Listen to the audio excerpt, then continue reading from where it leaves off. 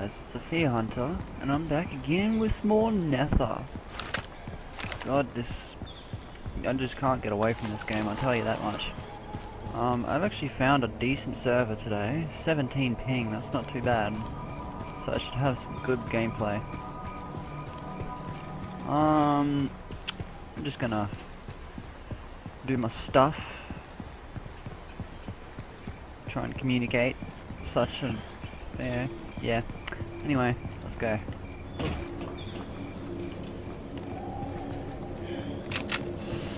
So, the main point I want to do with this Nether videos is give the more unexperienced or people who haven't played this game some pointers on how to survive. Although it's quite a very simple concept. I'm going to try my best to explain things more so to new players and anyone who I gave beta keys to. For example, Alexander's. He's already played it a little bit, did a bit of a first look. And I did notice a couple of flaws, but that's majorly my fault because I'm not the best at teaching people stuff. So I'm going to try and do it through these gameplay videos instead. Okay. So, let's start with item scavenging. Alexander has already gripped this, but the main concept you want to do is keep an eye out for those smoke clouds. Either the long, thin ones or the big black ones that you see on the screen now. They both lead to high value loot zones. The smaller one being campfires and the larger one being crash zones, or as Alexander saw, burning tires. Basically these two areas are have higher value loot, or they could have absolutely nothing. So really it's hard to tell if a loot area will actually have stuff or not. Main reason why it may not have stuff is because people have already looted it. And I think also a friend told me that there is less stuff for the amount of players on the server. So for example, a server like this with a small number of people may not have as much stuff to loot as... And I just got killed by a bloody bandit. So that's another thing to keep an eye out for. Bandits. Basically the rule of the game, don't trust anyone. As you saw there, I got shot by someone. He looks like he had an automatic shotgun, so I didn't have a chance. He already snuck me one. So, what I'm gonna do is put him in my head. Mr. Yeoman. Next time I see him, I'm gonna put a bullet through his head. And I saw him near my little loot area near those triangles on the map. Alright. I don't have much to lose anyway. Just a medium backpack and a few guns that I already have in my inventory. Ha! He deserved that. You see him? He got killed by a Nether just after he killed me. That serves him right too. I'll teach him for trying to kill me. You gotta really be careful if you choose to be a bandit, because your shots have a tendency to attract these little buggers to you. And if you're not prepared, they're going to wipe the floor with you, especially if they outnumber you.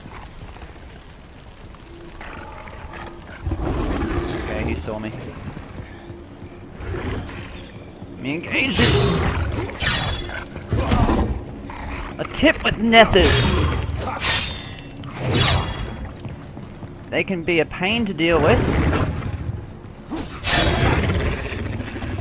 and their hits are quite deadly, and gunshots can attract nearby ones. So what I usually do is, once I've leveled up the first time, I put my first stat point on melee. This gives you access to the blocking skill, which allows you to use your melee weapon as a defense. Basically, because Nethers teleport, and those crawler ones, they're actually called crawlers. The crawlers have a tendency to try and teleport around you to try and get an edge on you. So basically, when you're engaging them, when they go to jump into the ground, you want to hold your melee, right click down, and sort of walk around a circle like this. Then when they teleport, if they pop up in front of you, you wouldn't see me, I just put my hand up. But anyway, they teleport in front of you and they'll try to make a hit. If they manage to hit you at the angle you're blocking, you won't take any damage from them. So that's why I usually upgrade melee first. This is a tip for Alexanders mainly, and anyone else who didn't know that. Yeah, another thing with Nether is don't engage them with guns. That is probably the worst thing you could do. Doing so increases your odds of being spotted by Nether or drawing other players to your position. The one thing you want to do with Nether is try and engage them with your melee as much as you can. So the first thing you want to do is try and find a decent melee weapon. Say a kitchen knife isn't the best best weapon you can use, but it still helps once you've learned how to block. Once you've learned how to block, becomes a lot easier. Hunters! Ow! They're probably about as dangerous as the crawlers, except for their extra ability. If you see that the middle of his chest there sort of opens up, if you give him a chance, he will open up his chest and shoot out a rainstorm of spikes. Those spikes can kill you instantly if you're too close. But other than that, they're about as dangerous as the crawlers. But they can be... Oh really? Come on, people! I'll let the Nethers take him. I don't have a gun to fight with. I hope people can't hear me. I did mute the voice, but who knows, they could probably hear me. I'm gonna try and be quiet a little bit here. I think I lost him. Oh, well, I didn't lose the Nether.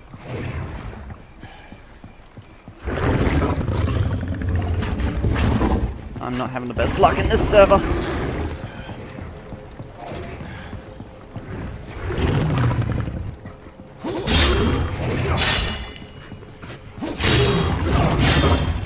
I blame that goddamn bandit.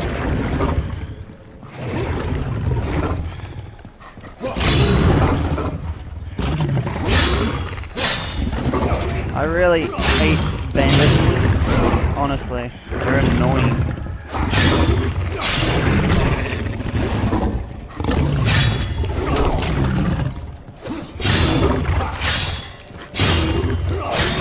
I know it's part of the game, but they can be a real pain to deal with if you're not armed. Because some bandits just like to kill for fun. Oh, come on! This is getting annoying now! There he goes, he shot his spikes, but he missed. There, he tried again.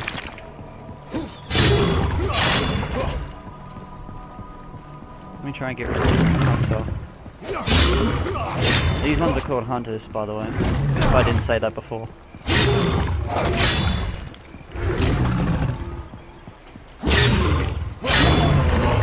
Alright, got that guy. Alright, so I don't think any player is trustworthy in this server, so that gives me the right to KOS or kill on sight. So anyone that I see, I will shoot. Because I don't think I can trust this server now that I've been killed once and engaged again, that just before.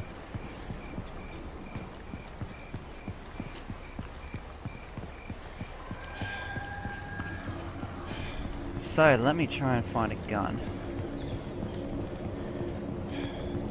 That guy kind of had bad luck. He tried to engage me, but he didn't notice that there was a whole ton of Nether around waiting for him. So he kind of just lured them all to him. Problem is, when I ran off, I lured some to me. There's one behind that wall there, so I'm gonna go this way.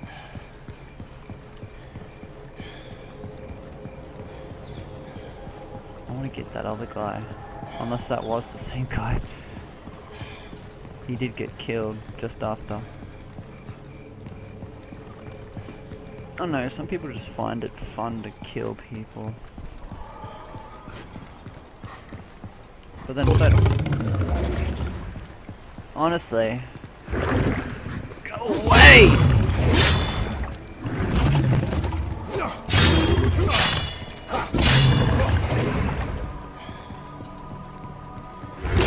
I mean, I don't mind it. It's gonna be a good EXP, but they're kind of constant.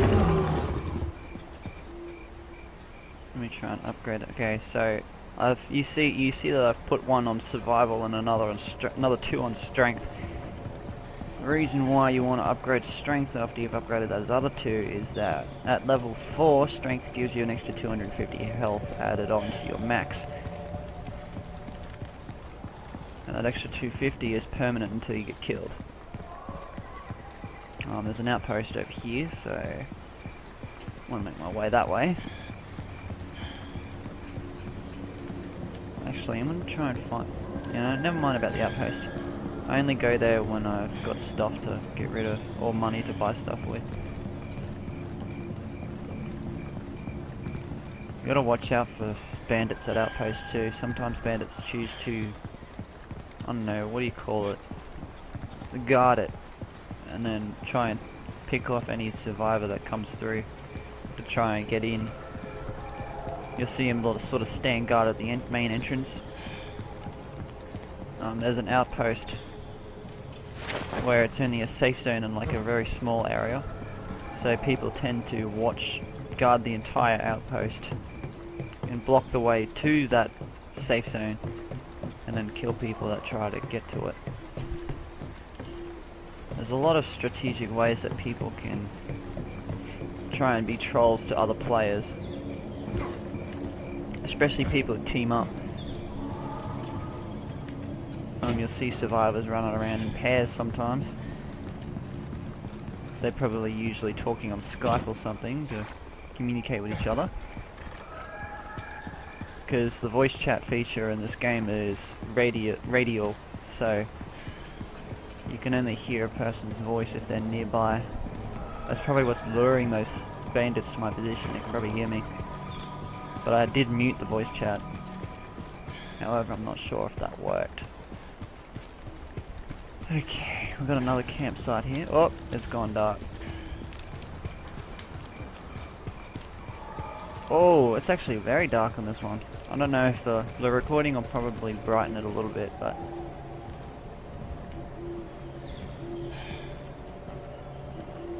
I know Alexander tries to get to high ground when it's nighttime, but this is actually quite a good time to be stealthy. It is dark, so it makes it harder to see. However, you can make yourself quite close to invisible to other players, or Nether. Unless Nether can hear you.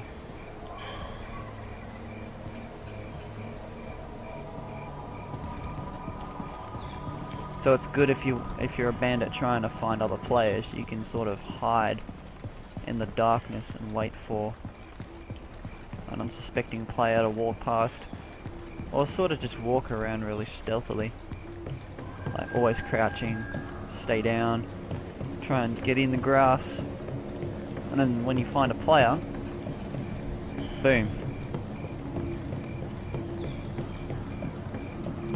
Okay, we've got a rooftop here.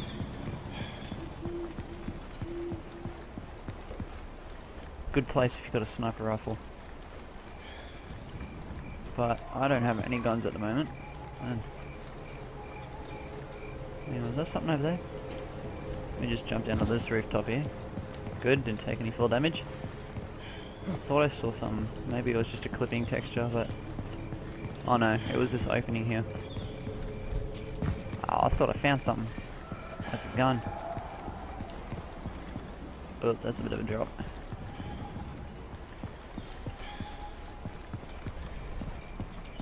Anything up there?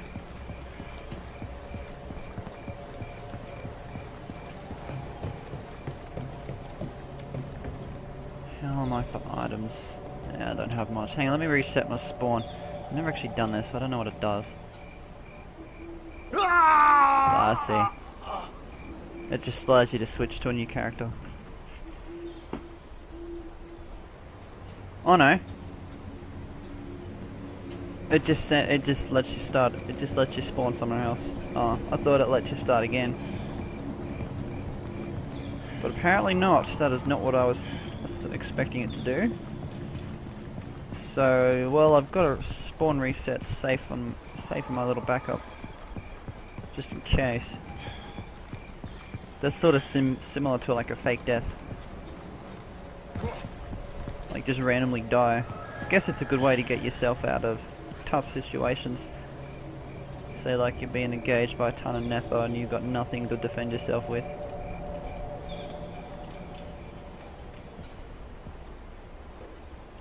That looks like a screecher, so I'll just go past him. They like to call upon other Nether. They're known for that screech they do. Oh, melee weapon. 290, 200, yeah, that's better. Let me drop my knife. Give me a baseball bat, smack some Nether up with. Where to go next? Cigarettes. Nothing but sellable loot in this server.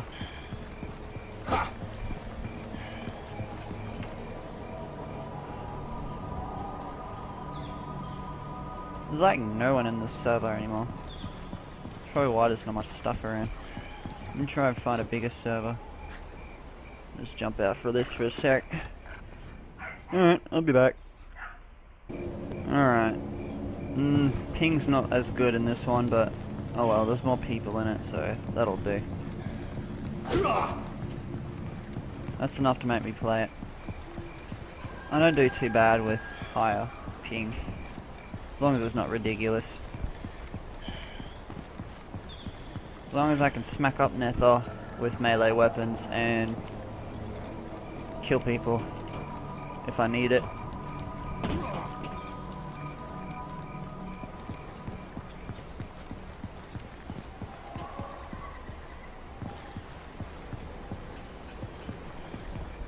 Nothing here. Hang on, there's a little campsite over there. Sometimes, yeah, sometimes be good stuff here. Don't think this one has anything though. I do hope they fix that server issue. I don't like playing with a lot of high ping. High ping's pretty deadly. You get anything more than about what I've got now, 48, 50. It becomes quite difficult to deal with Nether because of the lag response.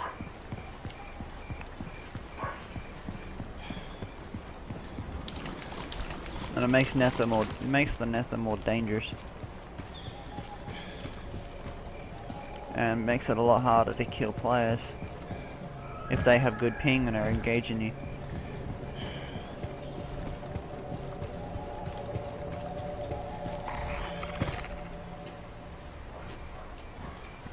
Ooh, church.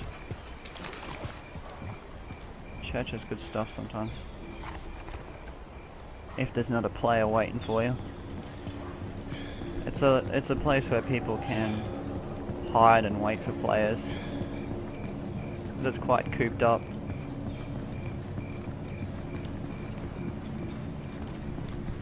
But if you're lucky, you can get some stuff, a good amount of stuff from there.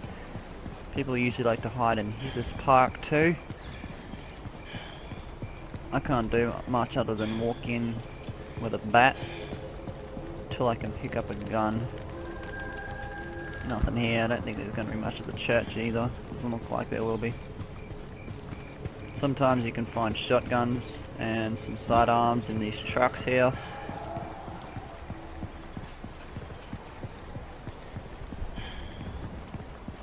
This area is also good to find the call it? The automatic shotgun. Can't put my finger on what it's called at the moment. No, nothing at the moment. There's some stuff over there. Sometimes. Shrieker over there. Nether like to hang out around here too.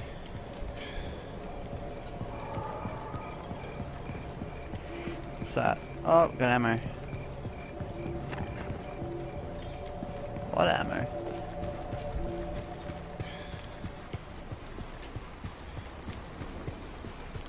What are we for guns though? There we go. There you go. Has 3. No. 12 gauge ammo.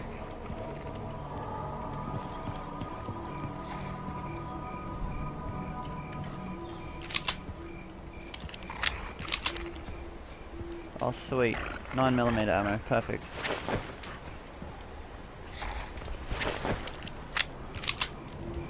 Beautiful.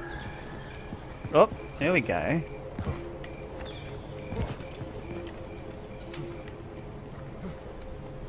The Lopes 45S. Little subby.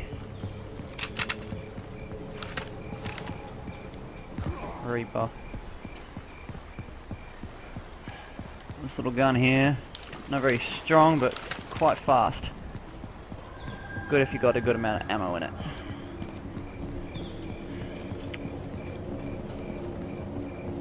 Won't do much for players, won't do much for engaging players though, unless you got some good ammo in it. It's a good gun that you can carry around if you don't have anything else. Good for Nether as well. I'll try and go around this guy.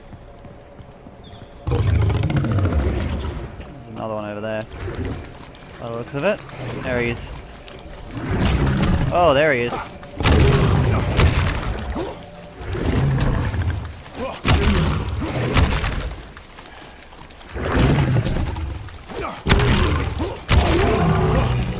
Got him. Oh, ooh. Let me see if I can separate those two.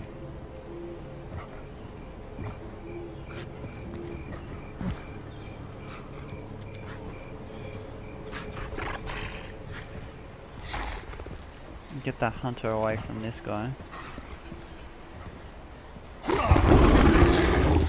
There we go. See, I got the crawler. Come here. There he is.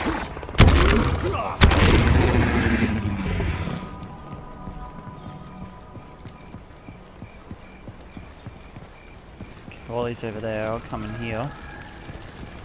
Oh.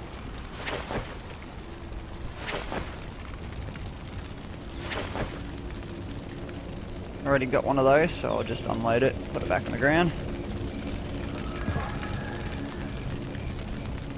Screecher over there. Okay, we'll take over, walk over to that one.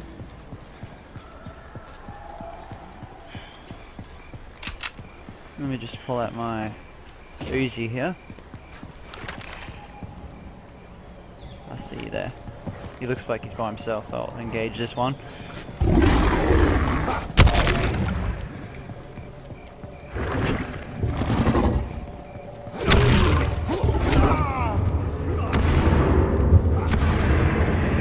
Oh, he got a hit on me. Pretty close to no ammo. I mean, not ammo, no health. So I'll have to resort to shooting now. Hang on, there's a safe zone there. Go.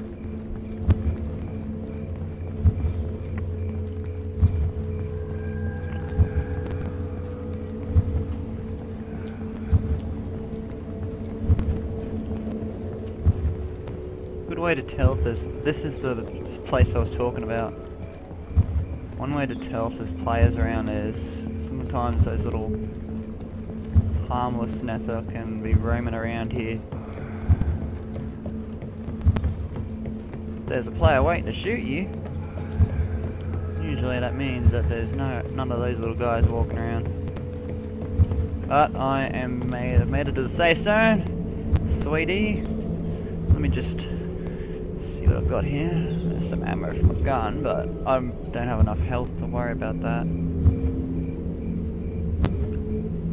Let me put my bat away. Got nothing else really.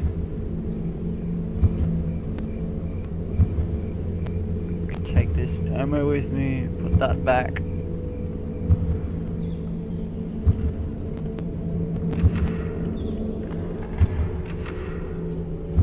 Just getting rid of some unnecessary ammo.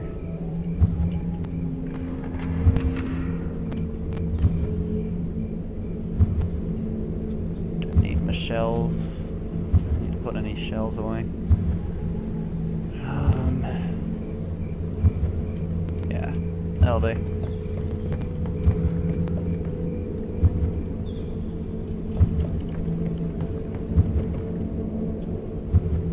Yeah, let me just kill myself here.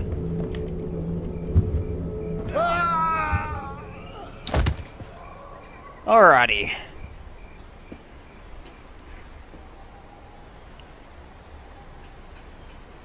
I think that will do for now. I hope my tips help you with playing Nether, mainly to Alexandus. But for now, I'll leave it at this and I'll come back for part 4. So, enjoy your fears guys, and I'll see you in the next video. Peace out.